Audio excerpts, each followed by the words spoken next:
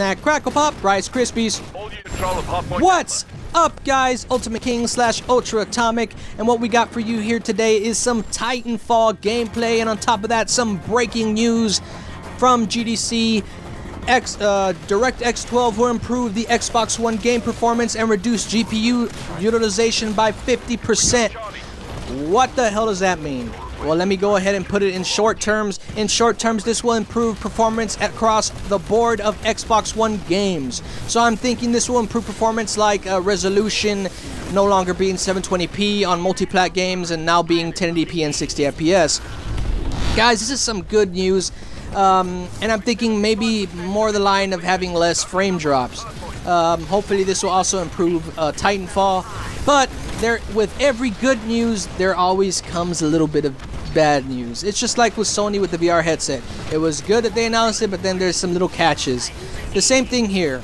If you guys were expecting this little upgrade to come in by, I don't know, maybe like by the end of this month, yeah, no. It's going to come out next year on the holiday. That is very disappointing, but I have got news that Microsoft is going to release a sort of tech demo on their games by this year. So that's pretty good. At least we're going to get a little taste of what the DirectX 12 will do and how it will improve the Xbox One.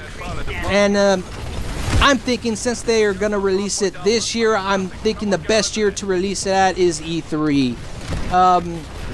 So it looks like they'll have a lot of things to show at E3, and so would Sony with their VR headset to really show how that thing works. Now guys, this is pretty much good news for Xbox and Sony, and it should get you amped up for E3. I know I'm excited. I can't wait to see these two juggernauts go head to head to show everything they got.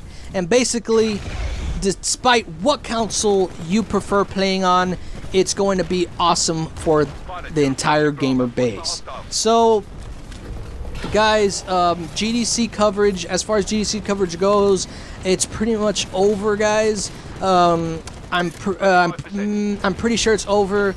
If there's any little news that comes out by tomorrow, I would go ahead and broadcast it to you. But until then, I'm pretty sure GDC is over. This is basically all we got for GDC. And if you guys got a little like disappointed, that's it. Guys, this is just the little tiny, like, you know, if you get a cake and there's a little bit of strawberries on top of it and you just get a little tiny piece of the strawberry, that's basically how it is at GDC. It's nothing too big, but I'm gonna tell you what, E3 is going to be big. I'm more than sure that they're gonna Xbox is gonna dish out some exclusive games, and they're definitely probably, I'm not for sure, I'm kind of debating, it's probably gonna be about 80%. They'll probably show off the DirectX 12, and PlayStation 4 for sure needs to show off that VR headset. I want to see some more stuff. I want to see what you're going to offer the gamers. If it needs the camera, if it, you know, I need to see more to get buy into this. I don't want it to be another gimmick. As far as the GDC news, guys, I will try to. If there's any more news, I'll go ahead and cover it. And if there is any sort of thing, any news at all, I'll cover it. So don't worry about that, guys.